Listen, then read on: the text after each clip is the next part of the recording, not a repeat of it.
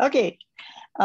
Thanks everyone for joining, and thanks to all the organizers for organizing this terrific event. I'm going to really quickly now summarize the main ideas that are in a much longer talk that you can see on YouTube. So as Tom mentioned, I'll be focusing on the inner region of the disk, the region within 10 AU, and let's see, where's my mouse? I hope you can see it. The region within 10 AU and the outer region of the disk will be covered in the talk by Laura. So even though the inner region is this really tiny region, only 10 AU in size, it's still an important region because this range of orbital radii out to 10 AU overlaps the orbital distances of many of the known exoplanet populations. And so we'd be pretty curious to know what's going on in this region of the disk at the epoch when these planets are forming. So here's a quick schematic of what that looks like, not to scale. Most of the inner 10 AU is made up by the disk, and material here is spiraling in from the outer disk to the inner disk, eventually making its way onto the star, where it grabs onto stellar magnetic field lines and crashes onto the stellar surface. It generates an accretion shock and a UV excess. And the UV excess shines back on the magnetosphere, which causes it to glow in atomic lines. And then back out here in the disk, we can observe the disk, both in the dust continuum emission that it produces, as well as molecular line emission that you can see that comes from the heated disk surface. So today, let's chat really quickly about some of the diagnostics that are available to us to study this entire region from the UV through the infrared. And I'll mention a few things that we can do by studying stellar accretion rates and what we can do to learn about important things about planet formation, the lifetime of disks, and the planet formation status of some disks. We'll also have a quick look at what we can do by studying disks themselves, the emission, the molecular line emission that they produce, and how that can be used to study the dynamics, structure, and chemistry of disks in this region, which gives us some interesting clues about planet formation. So starting now with those diagnostics, if we look at a spectrum of a T-Tauri star from say 3000 angstroms here at the shortest wavelength down through the K band, and we subtract out the star, which is, let's say that's this dashed line here, then we have what's a near infrared excess out here, which is coming from the very inner region of the disk. We have a UV excess over here, which is coming from the accretion shock, and many emission lines, some of which come from the magnetosphere and others which come from winds. If we were to go to even shorter wavelengths, we would come to the far UV, and there are a number of really interesting diagnostics there that I summarized in the longer talk. And if we go to longer wavelengths out to the mid-infrared, there'll be some interesting diagnostics there too that I'll summarize in just a moment. But for now, let's just have a look at what we can learn about what's going on in this system from looking at probes of stellar accretion, both the UV excess and some of these emission lines. All right, so one simple thing which has already come up yesterday is the lifetime of disks. And as probably already mentioned, one way to look at that is to look at the near infrared excess and to ask every star in a cluster of different ages whether they have a near infrared excess, and we find that it's decreasing with time. But you can also do that by asking how many stars in a cluster are also accreting with time, and the fraction of stars that are accreting is also declining with a similar e-folding time of a few million years. And that's the basis for the simple statement that the lifetime of inner disks is a few million years. So if we want to use inner disks to help us do something to make planets or move them around, we need to work quickly because we've only got a couple million years to work with.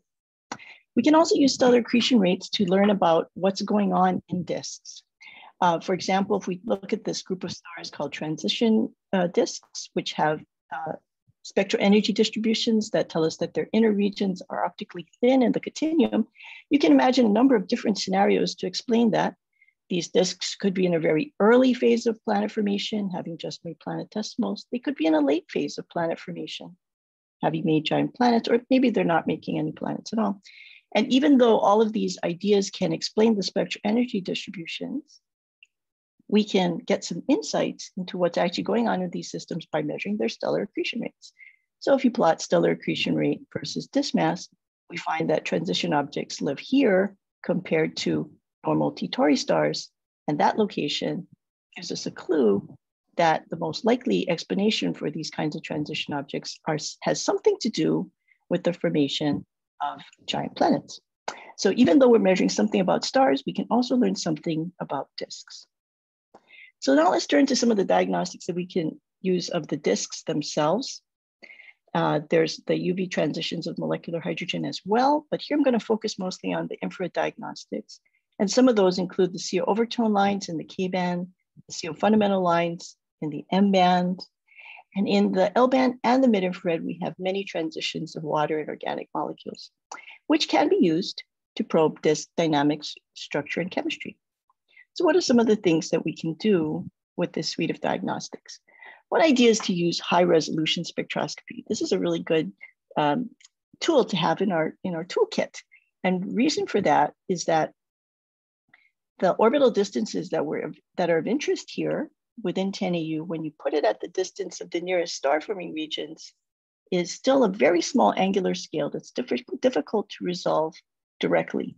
So we can get sort of higher resolution to see those regions by using the fact that disks rotate differentially. So rapidly rotating stuff will produce their emission at large radii and slower rotating stuff at smaller radii. And so by dispersing the line emissions of function of velocity, we can reconstruct some information about the spatial information. So one simple illustration of that idea is if we take the line profiles of T-Tauri stars and we measure the maximum velocity, which translates into the smallest orbital distance, we can measure the inner radii of gas disks. And that distribution looks kind of similar to what we find for orbiting the orbital radii of extrasolar planets. And the reason for that might be something quite reasonable, that planets may form at very large radii, couple to their disks and migrate on in until they come to the end of the disk and then they stop. And in that way, the structure of protoplanetary disks can imprint themselves on the architectures of extrasolar planets. Now, this is just an illustration of something we can do to get higher angular resolution using spectroscopy. But what if we want even more? We want more angular resolution. Well, that's where this technique called spectroastrometry can be pretty useful. And let's have a quick look at how that works. One of the things that's really great about it is you don't need any new technology. So the idea is that when you disperse the line profile, you want to measure at each velocity the spatial centroid as well. So if we look here, the spatial centroid would go from close in for purple, out to large for blue, back this way for yellow, and then into red, producing this very familiar S curve. But you might wonder, wow, could I detect something else beyond this typical disk thing? Let's say I had an orbiting circumplanetary disk. Maybe that would produce some emission that I could hope to detect. And you would expect to see an excess of emission at the right velocity. You would expect this extra source of emission to alter the spectroastrometric curve. And in the longer version of this talk, I illustrated how one can detect, using this technique, an orbiting source of emission that orbits at the positions and velocities of a source in Keplerian orbit within the optically thin region of this transition disk that also happens to have the emitting area of a circumplanetary disk. So it walks like a duck, talks like a duck. Maybe it could be a circumplanetary disk. But this is just to illustrate how to find something that's that tiny inside this region, you could use the super resolution of spectroastrometry. And the magic here is really just that you can spatially centroid to greater accuracy than your angular resolution. That's a good technique when you have simple velocity fields. So now I want to turn to a different technique, which is chemistry. Can we, maybe this is somewhat of an underappreciated tool, but can we try to decode the chemical signatures that are encoded in mid-infrared molecular spectra? And you might be interested in that because when we look at the mid-infrared spectra of disks, they're very rich. There's lots of features here. We've got features of water, emission features of acetylene and hydrogen cyanide, and many other things. And you might wonder, what could we do with that? Well, one thing that this group of diagnostics right here, water and organic molecules, are good for is to probe a changing C to O ratio in the disk. because as the C-to-O ratio rises, we expect the abundances of organic molecules to go up and the abundances of water to decline. And that ratio of organics to water should be very sensitive to a changing C-to-O ratio. And you might further think that disks would alter their C-to-O ratios as a result of planet formation. So if disks are building the building blocks of planets, planetesimals, and protoplanets, they would lock up water beyond the snow line, which means that the material that accretes in past the snow line would be increasingly carbon rich, and that formation would alter the C-to-O ratio. In the longer talk, I explained how this simple scenario seems to be what we see when we actually look at Spitzer data.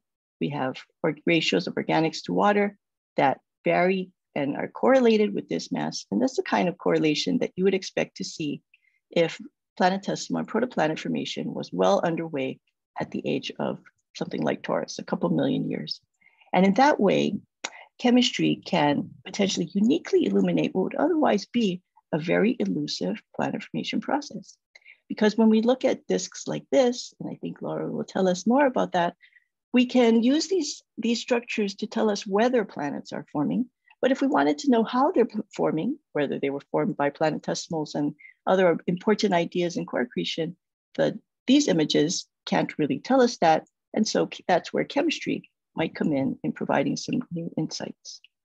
So keep chemistry in mind as a potential tool in your own work.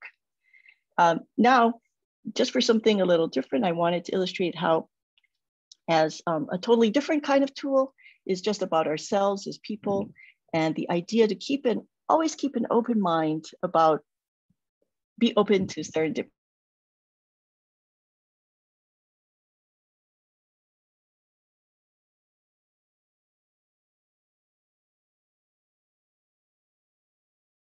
Probed region of the spectrum, you can always find something interesting there.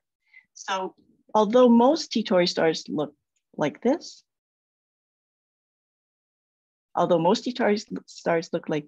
with a lot of emission features, some of them are oddballs, and they show absorption features of those same molecules.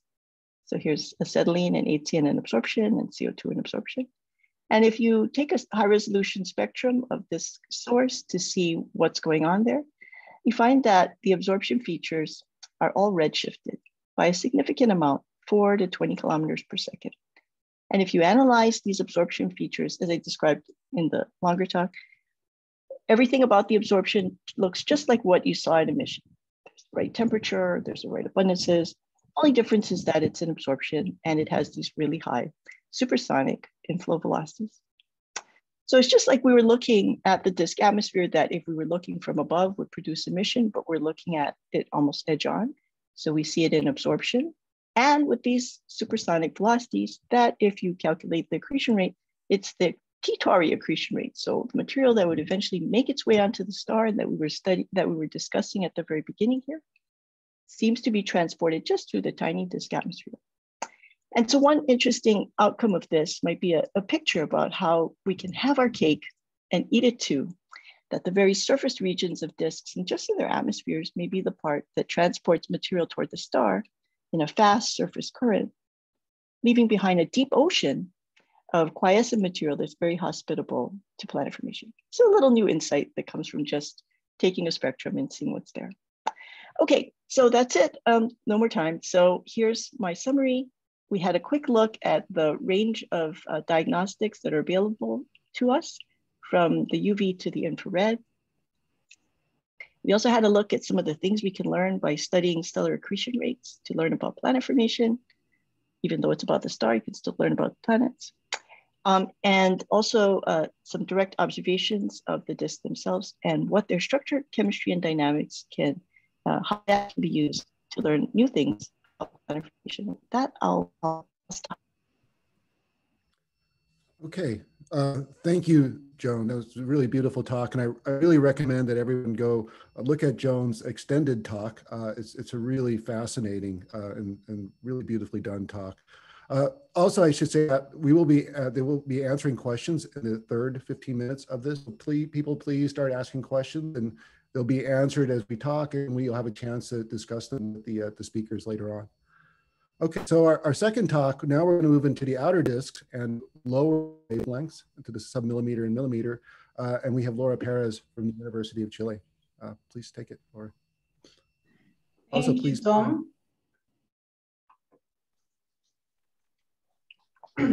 Okay, thank you for the organizers for this opportunity to come tell you about how do we probe the outer disks using different techniques, observations, and different diagnostics.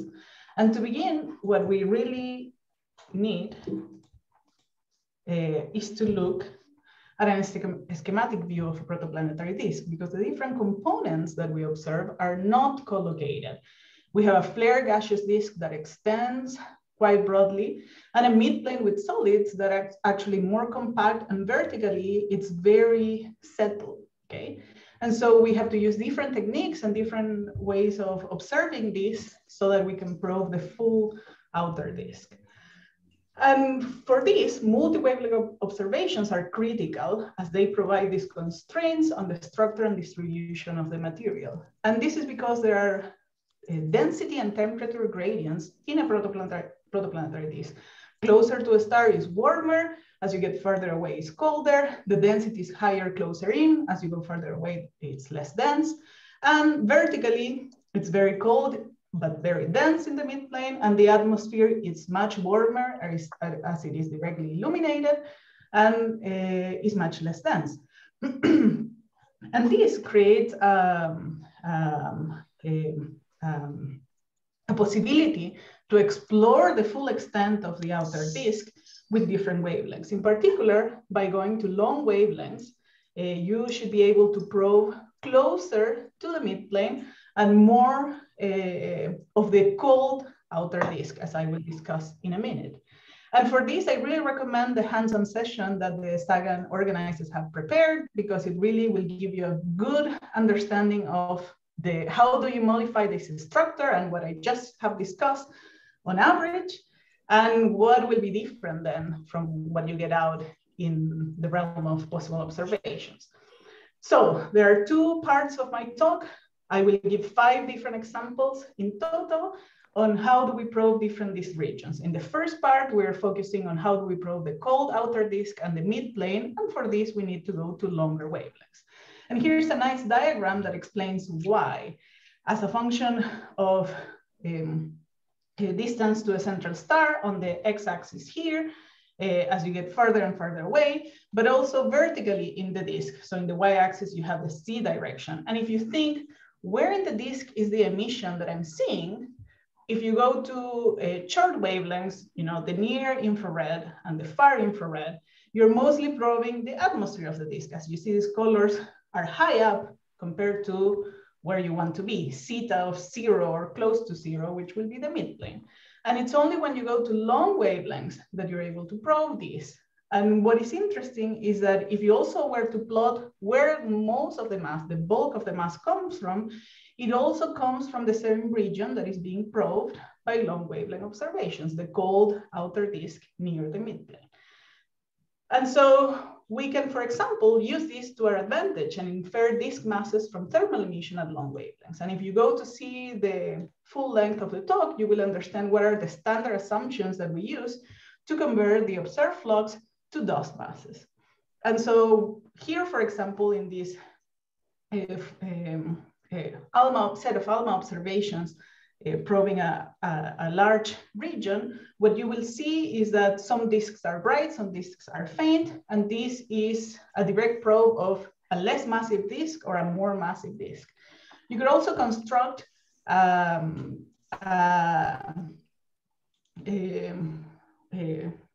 cumulative fraction of disk mass for different regions, okay?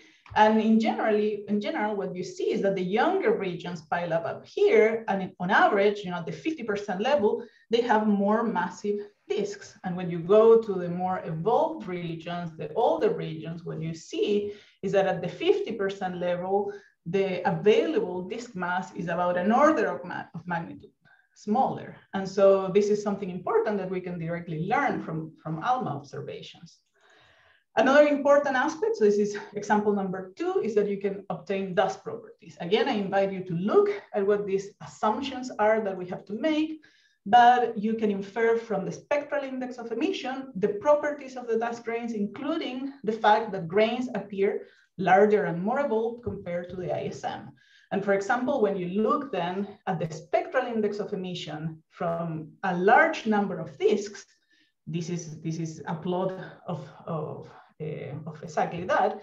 What you see is that the interstellar medium, which is mostly composed of very small dust grain, has spectral indices that are quite large. And when you look at protoplanetary disks, is that you see these large these lower spectral index values, and thus larger grain sizes. And something that you can do even better with ALMA is that you can obtain resolved observations. So measure the spectral index, but measure it as a function of radius. And what you can obtain there is constraints on the dust properties and the amount of solid mass as a function of the different substructures, for example, that you observe. Here are TW Hydra observations at 3 AU resolution. So done at multiple wavelengths from about 0.9 millimeters all the way to 3 millimeters. And if you model the emergent intensity, you also forget about all the standard assumption and actually think about rate of transfer, including its scattering, etc. You can compute the observed intensity in this multi-wavelength set of observation and constrain important things related to the dust temperature, the amount of mass in the disk, this will be the middle panel, and finally the properties of the dust grains, for example, the maximum grain size. And you can do connections of the observed properties of what you see in the rings versus the gaps, and I will not discuss this because we will hear more on the talk about this on dust grain evolution. And I also invite you to look at the recorded talks there. And something that has been transformational in the past, several years now, is that at long wavelength emission, we have this really powerful instrument, ALMA, that has requires sensitivity and angular resolution for us to constrain substructures on the midplane of the disk at long wavelengths. And here's a nice gallery of ALMA images at AU resolution. And just to just mention a few things of what we have learned here is that when you look at substructure, it seems that the most common one is rings and gaps. Some young disks even have substructure. So the early stages, when you trace the midplane, you even start seeing this. You start seeing spiral substructure and also asymmetric substructure. And I will like to say here that there will be a talk on exactly this topic and how will you perhaps explain this wide variety of observations and the statistics that we're now starting to compile later on today as well and on the YouTube channel. And I wanted to just point out that there's a lot that you might want to learn if you want to do your own ALMA imaging. And there's also a lot of opportunity now since a lot of, in this new world, everything has been recorded, to learn about this from interferometry and synthesis imaging schools all over the world, really, in Europe, in the US, etc. Australia, I'm sure as well, doing ALMA imaging and learning, teaching about these topics. So 2 more examples. How do we probe then the outer disk, but the 2 parts that I have not discussed, the disk surface and the gaseous components. And to do this, what you do is scatter light. So photons that come from the central star, we scatter off the surface of the disk from small dust grains located in these regions. And we can pick up their emission, and their emission is related to properties of the dust grains, the properties of the actual outer disk in terms of structures.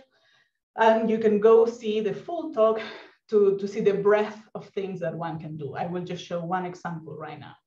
You can also probe the gaseous components of the disk, and depending on the optical depth of these lines, you can probe the surface as well as more closer to the midplane, depending on the tracer that you choose. And I just wanted to show an example of how different then these three ways to trace the outer disk may look like with just one disk. So here is HD 143006 in thermal emission, a collection of rings, a big gap, a large asymmetry. And then when we probe the surface of the disk in a very highly optically thick emission line, CO, for example, we see it's actually quite symmetric and it extends much further out than the mid-plane thermal emission. And then when you look at it in scatter light, it even looks even more different than any of those two.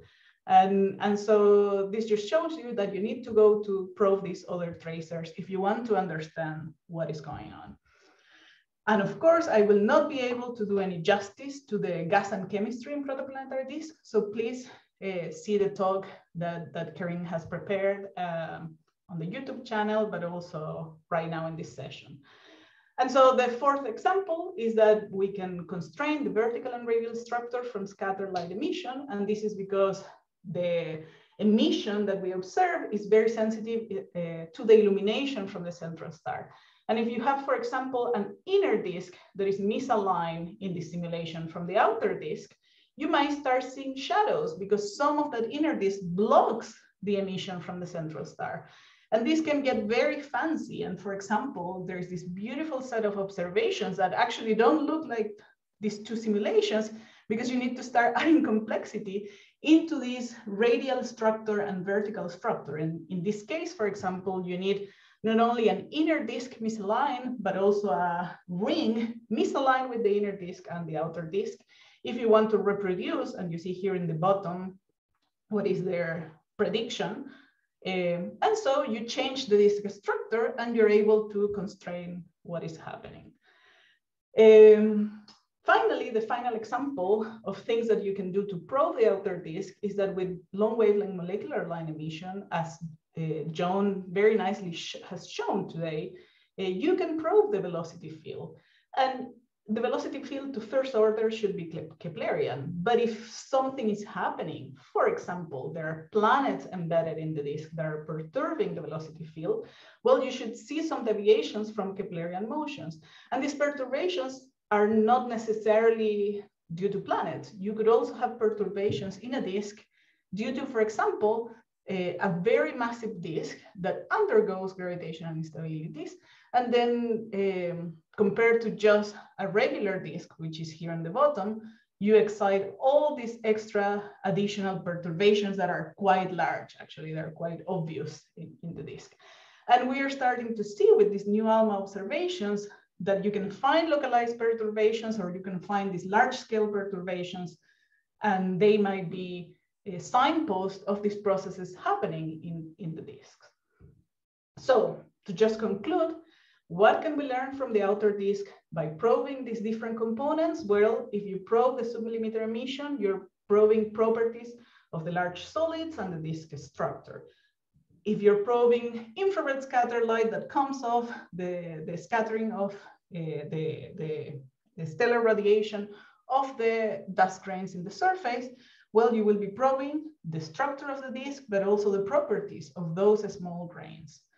And if you're probing long wavelength molecular line emission, then you're able to probe not only the structure and kinematics, but also gas properties chemistry in a disk. And with this, I stop and thank the organizers.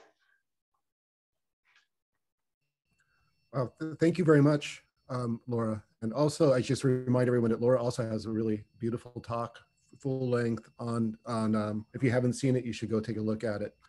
So now we have 15 minutes roughly where we can have a discussion.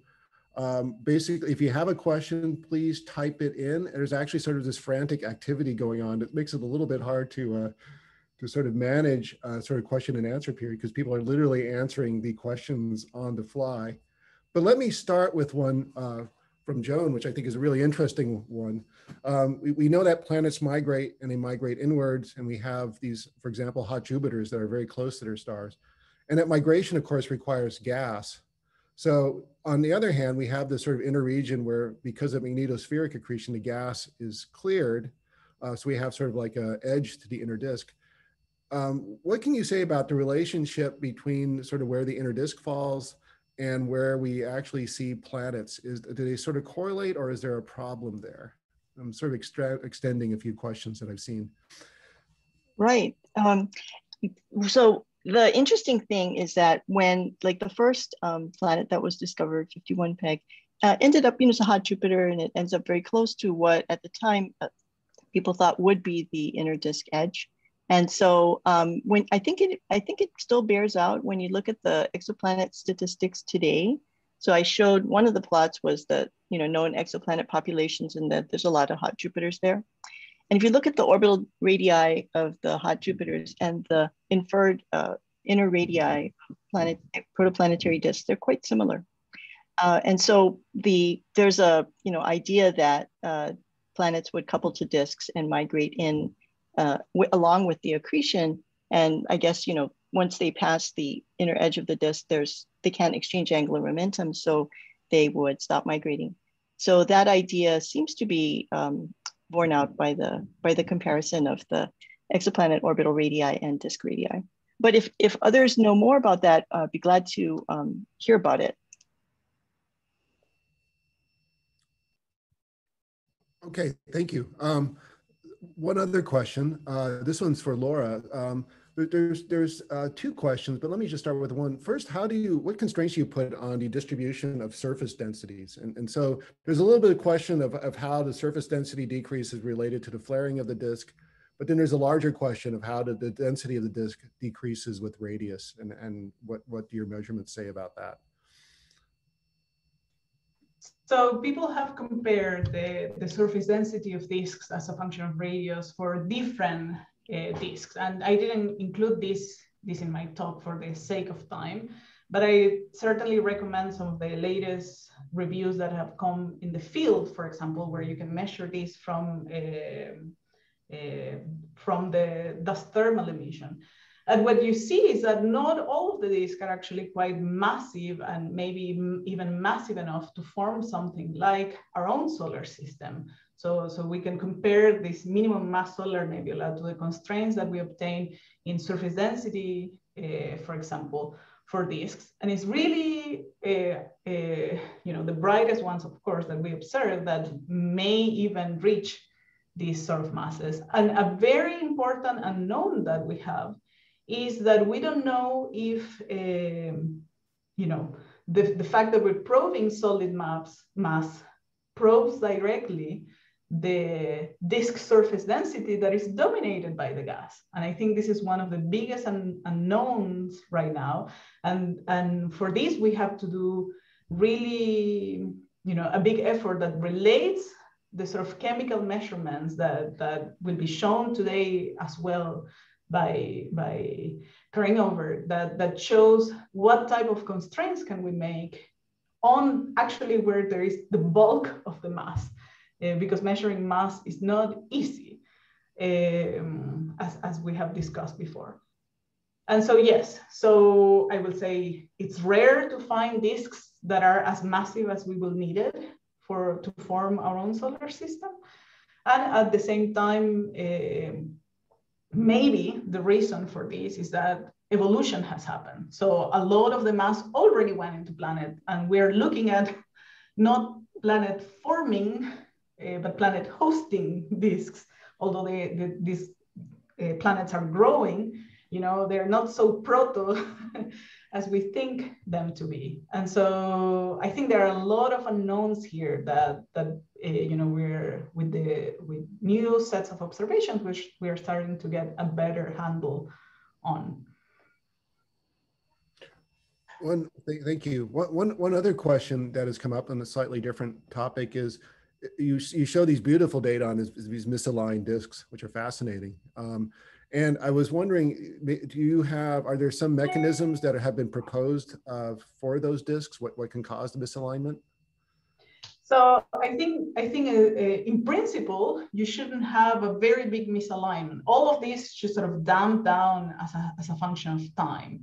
But even small misalignments can happen dynamically. For example, if you have binary systems, for example, or if you have a very massive planet already there, it could misalign the inner disk regions. And I think we might hear about this in the planet disk interaction talk, for example, where different mechanisms are proposed to explain this. But this is actually becoming relatively common to find disks for which the inner disk and the outer disk are not quite in the same place. And actually, this maybe is even common when people have looked at the deepers. I don't know, Joan, the deepers are this range of disks. I don't know if from the inner disk, people have made these constraints before. So they were these disks for which their light curves dip dramatically. And so you assume, okay, this is a very edge-on disk, so edge-on that the light from the star is being blocked by material every now and then. And then when people have looked directly at the outer disk of these objects, they find that they are not edge-on. They're in a completely different configuration. And so constraints from the inner disk that were obtained early on have shown that it's completely different from what the outer disk says. I don't know, Joan, if you want to add more than my 2 cents on this. No, I agree. I totally agree that there's a lot of evidence for misalignments or more complex structure than just a simple planar disk. And when you'd think, just as you said, that most disks should be pretty flat, and maybe once in a while there'll be some misalignment for some reason, it might be a binary or something. But when people find a lot of misalignments, which is sort of like a story that I've anecdotally kind of been hearing, it's a little disturbing. Either there's something we're totally missing and something new to discover, which is pretty interesting. So I don't know whether this will come up in the session, like you said, on disk dynamics, but just wanted to mention that it's everyone should keep an eye on that, because that might be a really important area for discovery.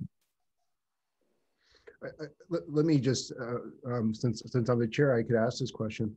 I thought that there was one model for the dippers. So the dippers are these objects where there's a very steep dip in the light curve in the optical and also infrared, and so it comes down and comes back up.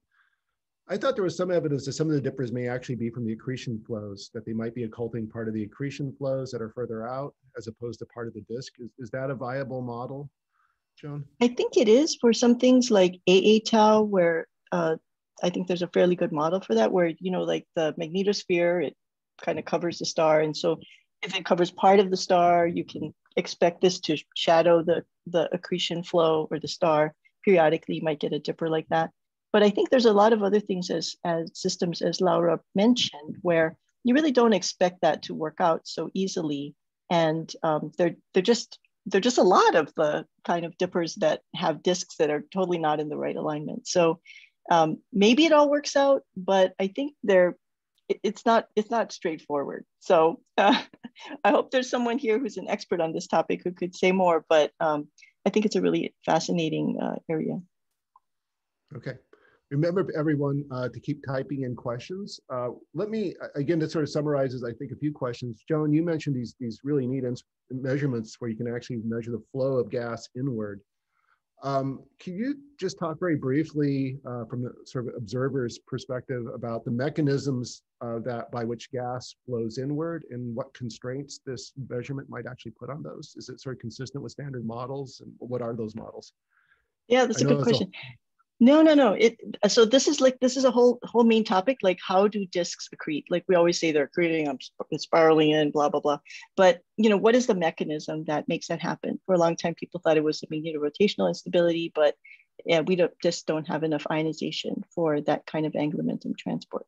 So, people may have mentioned the idea that disk winds can transport angular momentum, or there may be some other but still magnetically related kinds of angular momentum transport mechanisms. Whether the angular momentum goes back in the disk or goes out in the wind, you need to remove the angular momentum so material can make its way onto the star.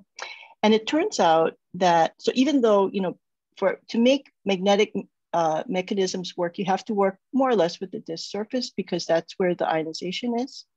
And it's just a question of how small in a region do you have to work with. So people, when you think cosmic rays, it was like a really thick region, X-rays, smaller, UV, even smaller. And so the idea that you could transport most of the mass through the disk at a very tiny area is saying that the region where the UV and the UV dominated region could potentially be the region that transports angular momentum. And supersonic inflows, even though I didn't expect that to detect those, are actually predicted in various models of MHD interactions. So some work that Shuining Bai did, if you look closely, that he does predict supersonic accretion flows.